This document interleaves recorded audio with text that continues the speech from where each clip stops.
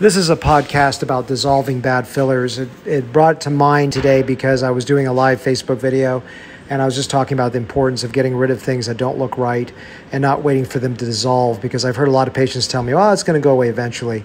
And I have a couple of maxims. One is every day that you look fake is a wasted day. And the second thing is, these things can take years to go away, if ever. Sometimes they're there permanently. So, well, I just had Restylane and Juvederm. There's no way it's going to last forever. And the answer is, well, that's false.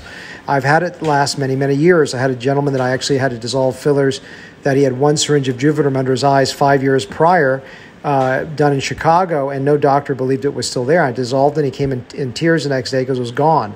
I had a lady just now, a few minutes ago, that said she was 2 years out from some fillers, and not done by me, and didn't like it under the eyes. She thought one day it'll go away, but 2 years later she realized it probably wouldn't go away.